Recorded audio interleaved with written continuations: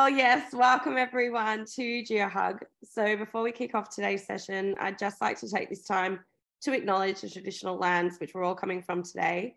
I live on the beautiful lands of the Gadigal of the people of the Aurora Nation, and I'd like to pay my respects to the elders past, present and future. And yes, I'm so excited to have Stuart Simmons joining us today. Stuart is a consulting geologist with Hot Solutions Limited in New Zealand and a research professor at the University of Utah, as well as the SEG president for 2023.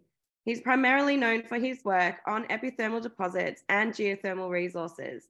His work is directed at understanding the geological, hydrological, and geochemical controls on hydrothermal fluid flow, precious metal mineralization, and heat transfer. And with his extensive experience, it is going to be amazing to hear from him today about the origin of the world's most powerful geyser, Waimangu. So thank you so much. It's going to be an amazing session. I hope you all enjoy it. Please use the chat and we'll open up the floor for some discussions at the end. And yes, thanks so much, Stuart, for joining. It's amazing having you. Thanks, Jessica. It's great to be here. Geysers are rare planetary phenomena resulting from the cyclic discharge and fountaining of a two-phase fluid. On Earth, they are associated with discharges of boiling water to produce white jets and billowing clouds of steam. And because of their rarity, many are protected by national parks and reserves around the world.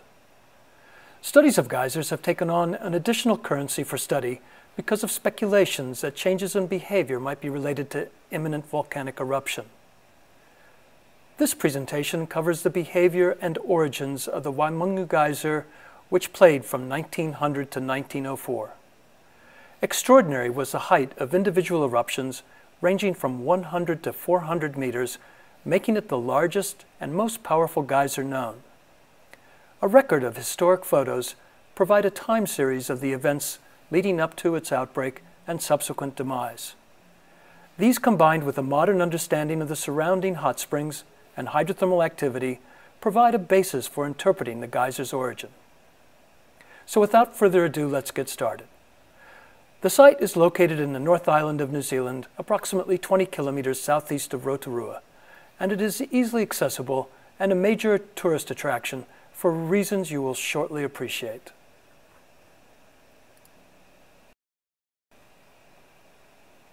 To start, geysers are found around the world, and many are associated with active centers of volcanism, but this is not exclusively the case. The term derives from the name of the Great Geyser in Iceland. Their beauty and aesthetic attributes captivate our attention. The photo shows an erupting geyser at El Tatio, Chile, at an elevation at 4,200 meters above sea level, one of the highest elevation geyser fields known.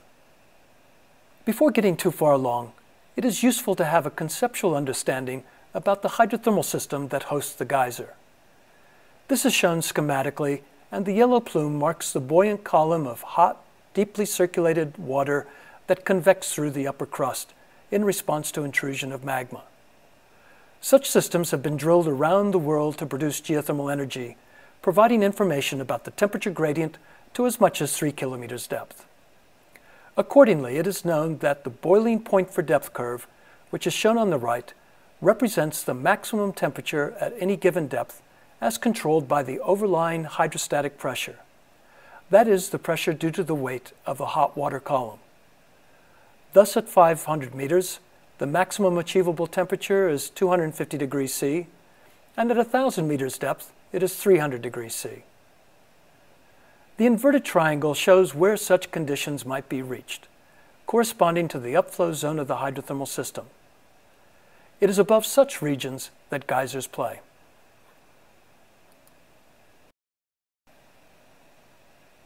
At the surface of the hydrothermal system, boiling discharge of the upflow zone is frequently seen in hot springs surrounded by silica sinter, steaming ground, mud pots, and sometimes as geysers.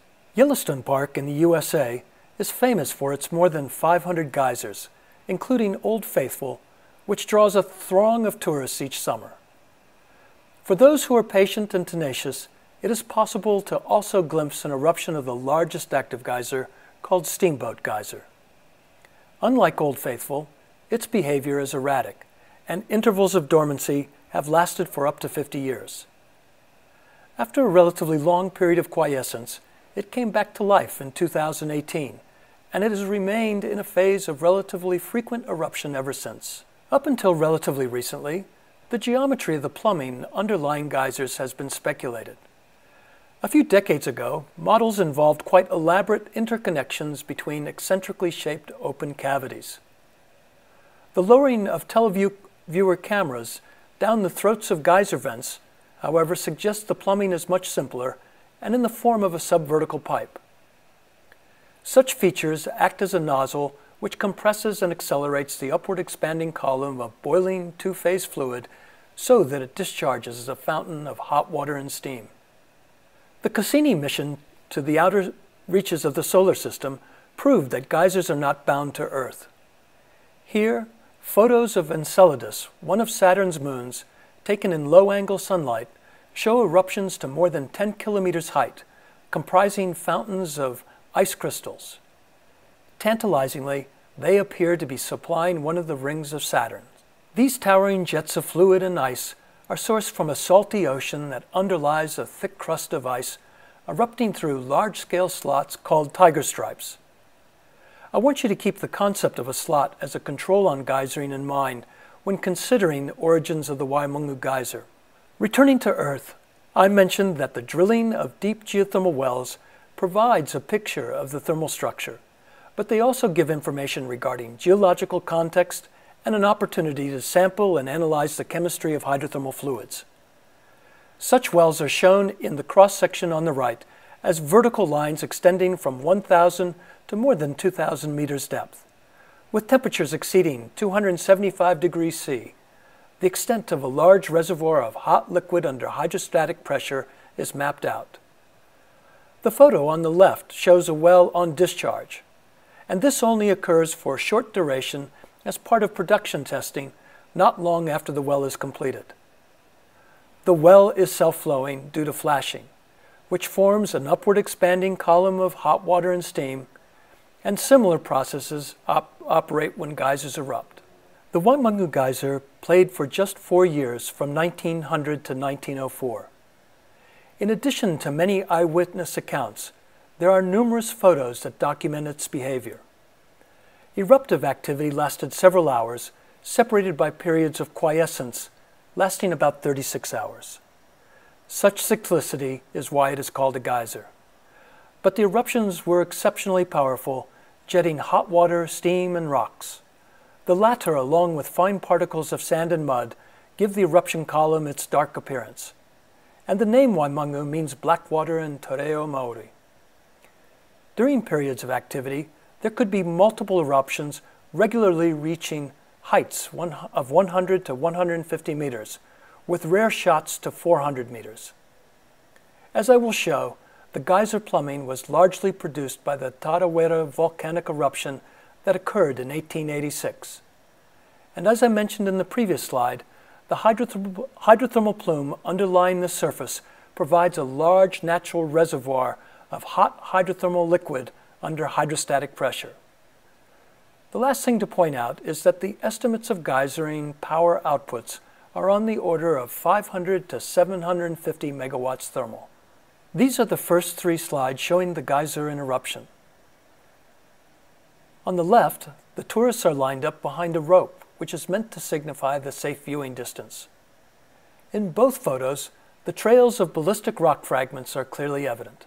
The power of eruptions is thus represented by the lifting of clastic material comprising bombs, sand, and mud.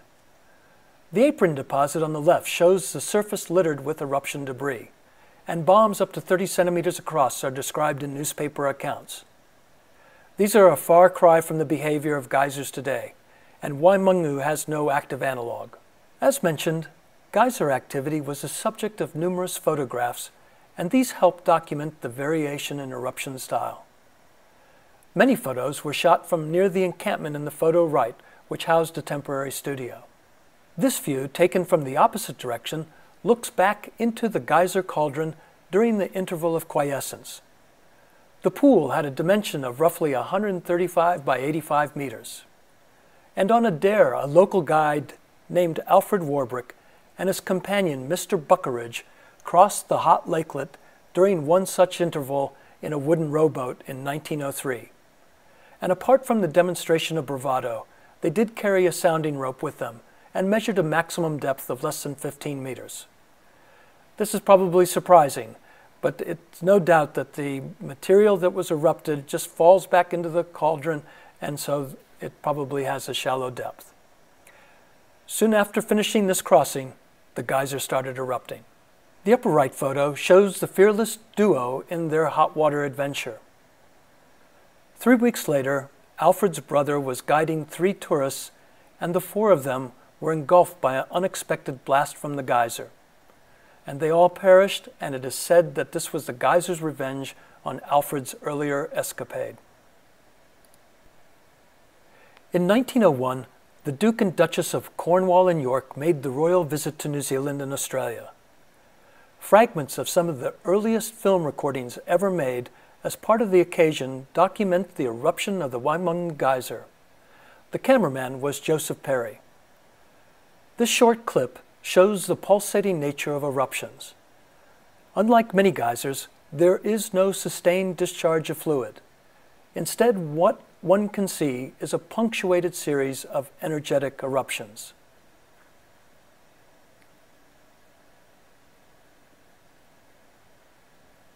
To understand the origin of the Waimangu geyser, we need to step back and consider the geological context in recent prehistory. The geyser cauldron developed in the eastern corner of Echo Crater, which in itself had only formed 14 years earlier as a consequence of the 1886 eruption of Mt Tarawera. The lineament of craters transecting Mt Tarawera and extending southwestward to Waimangu runs for 16 kilometers in length. It formed in the early morning hours of 10 June 1886.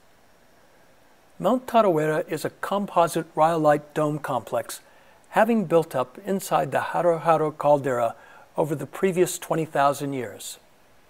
During the 1886 event, basalt rather than rhyolite was erupted.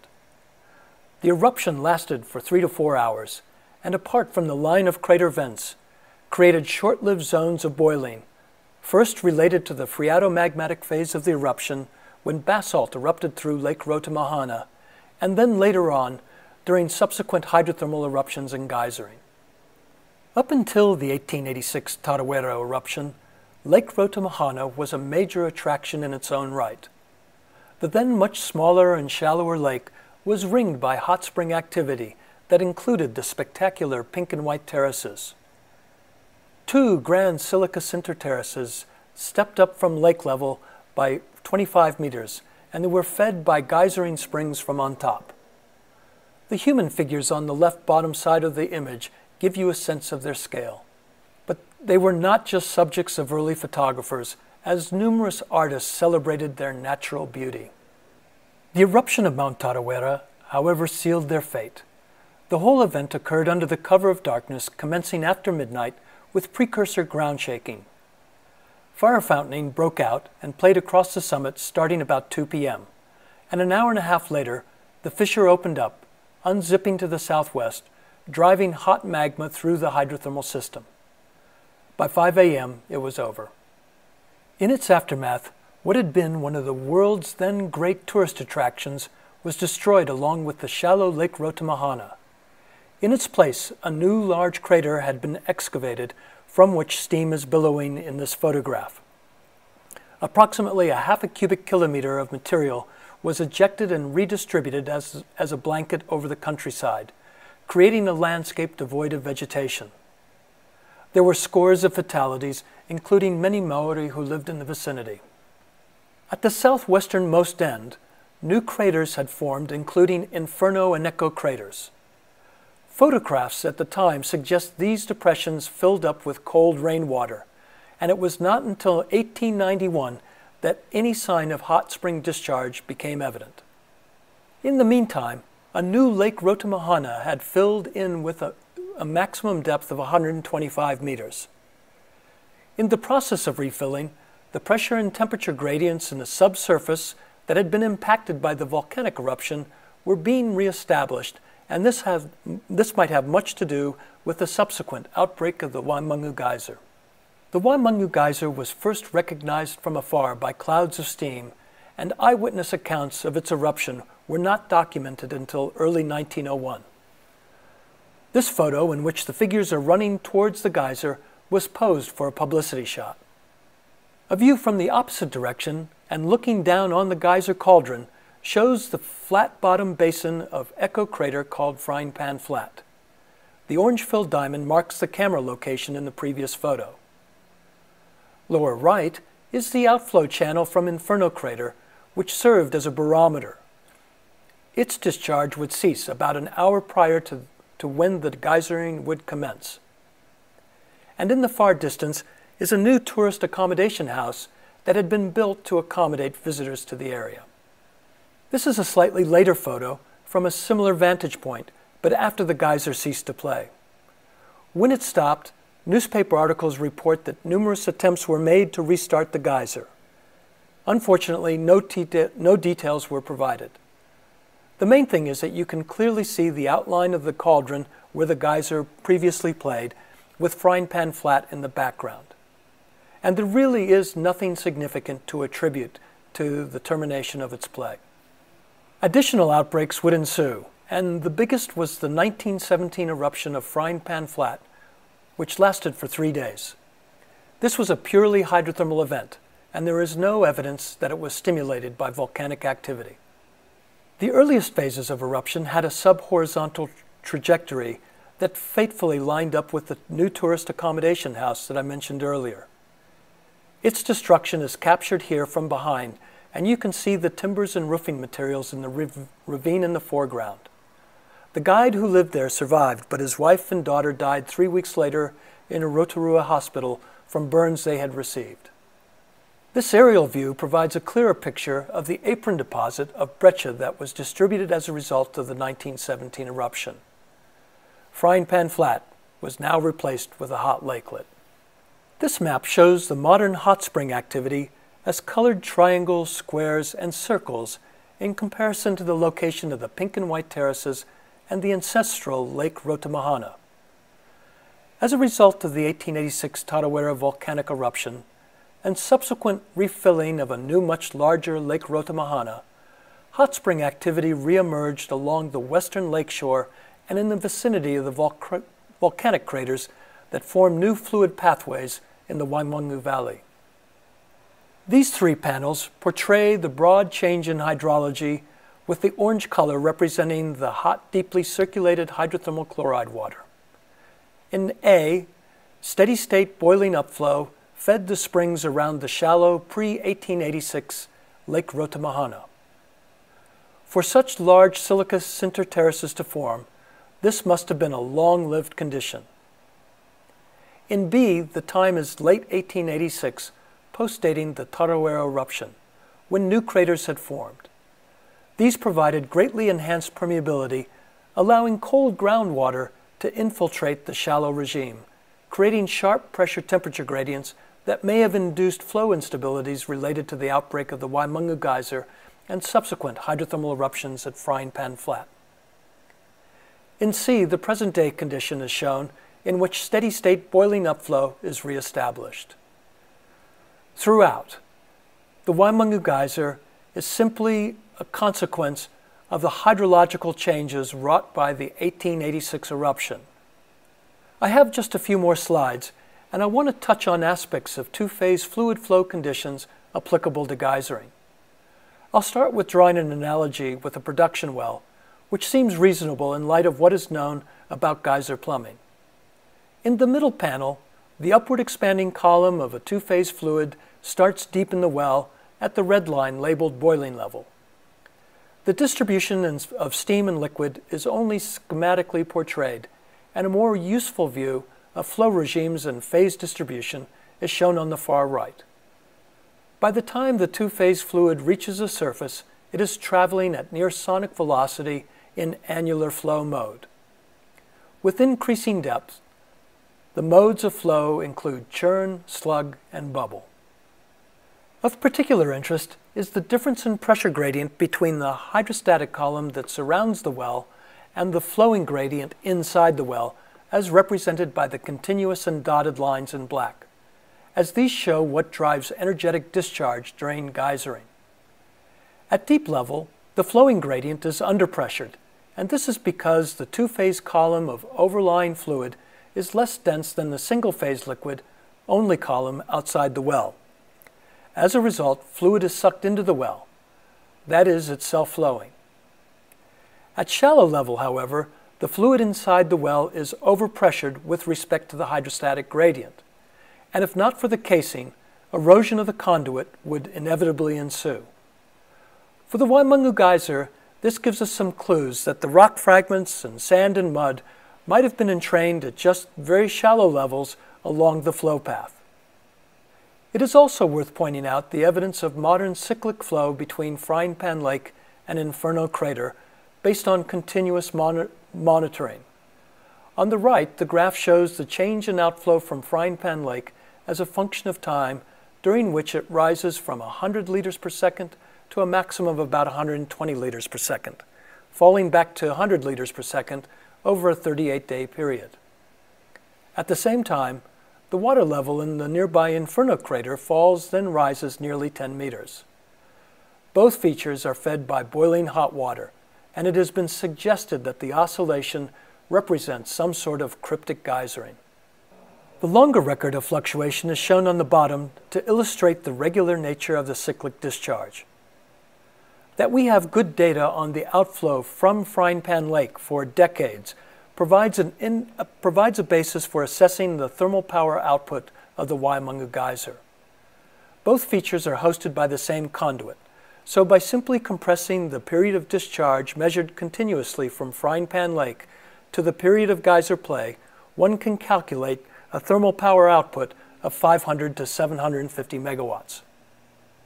Both the volcanic eruption and geysering, as well as modern hydrothermal fluid flow, are related to a deeply penetrating subvertical structure forming an en-echelon array of extensional fissures. The segment running through Echo Crater clearly localized energetic fluid flow, first in the form of the Waimangu geyser on the eastern tip, and then later with the hydrothermal eruption forming Frying Pan Lake. This situation resembles the circumstances for geysering on Enceladus, wherein the fissure provides a slot that is controlling fluid ascent and discharge. The role of dilatant fissures as a control on shallow hydrothermal flow is seen elsewhere. In this photo of the Opal Mound at Roosevelt Hot Springs, a high-temperature hydrothermal system in the United States, a vertical structure transects a hot spring deposit of silica sinter, showing the control of boiling hot water discharge over 1,000 years ago. We can also look at epithermal vein deposits as examples of fissures controlling fluid flow. In the Favona vein deposit in Waihi, located in the Hauraki goldfields of New Zealand, mineralogical textures indicate that the bulk of the vein filling involved a highly energetic boiling regime. These, combined with evidence of particle transport and brecciation, share a commonality with the Waimangu geyser, and I'd go so far as to suggest that the flow regimes of both are directly analogous. The overlap between geysering and epithermal vein formation is a subject that requires more time to elaborate, and for now I just want to show the cross-section of the upward branching vein system as being representative of high-flux conduits, each one of which potentially facilitated an energetic flow regime. The green-filled volume on the upper right marks a relatively thick interval of hydrothermal vent breccias that is capped by silica sinter and steam-heated acid sulfate alteration. I want to suggest that this represents the plumbing of some of the largest geysers never seen, having occurred in the geologic past. In summary, the Waimangu geyser is the most powerful geyser known. Its origin is linked to the formation of volcanic craters and vents that formed in the early morning hours of 10 June 1886. The eruption of Mt Tarawera included explosive interaction between intruding basalt magma and a long-lived hydrothermal system, which caused irreversible change to the nature of pathways controlling hydrothermal fluid flow. Geysering and hydrothermal eruptions that ensued over 15 years later are attributed to the subsequent evolution and adjustment of pressure gradients in response to perturbations stimulated by the 1886 event. In particular, the forceful eruptions accompanying play of the Waimangu geyser were driven by deep boiling and upward expansion of a two-phase fluid column through an extensional fissure that formed a nozzle. The Waimangu geyser, geothermal production wells, and epithermal veins are all strongly similar in terms of their plumbing and energetic fluid flow regimes. Lastly, although rare, geysering is a natural feature of hydrothermal activity, and it is a process or a feature that forms repeatedly through geological time, including other planets and moons. In closing, I just want to acknowledge the profound contribution Ron Keim made to the understanding of the Waimangu geyser and the evolution of hydrothermal activity in the vicinity since before the 1886 eruption of Mt Tarawera. The photographs I've shown you were ones I first saw in a presentation made by Ron in the late 1980s to a group of geothermal students at the University of Auckland. The site has captivated me ever since, and in this photo, Ron is seen out on Frying Pan Lake measuring the bathymetry of the hot lakelet with his usual focused determination. Thanks very much.